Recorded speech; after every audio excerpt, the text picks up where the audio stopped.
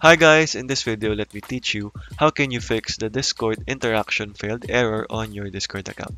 So without further ado, let's get right onto it. So for this to be able to fix guys, so there are a couple of ways to fix this.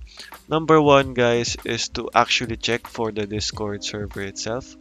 So you can check on the net if your Discord or the Discord server on your region is working correctly. So you can type in that Discord down detector, Discord status here. So as you can see guys, in my country they are all operational because this error occurs because if the Discord servers are not operating properly.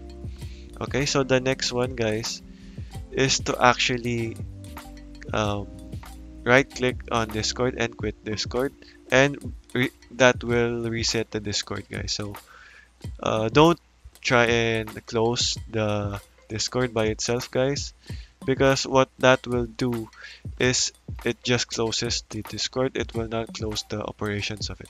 So to be able to fully reset the Discord app, right click and quit Discord on your taskbar here, and just reopen Discord.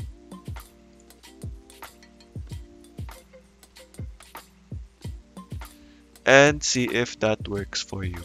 But if you tried all of the steps guys and you are having the same problem again, so you can try and contact Discord support so that they can reach out to you on whatever the problem is. So okay guys, that is all for today. Thank you for watching and goodbye.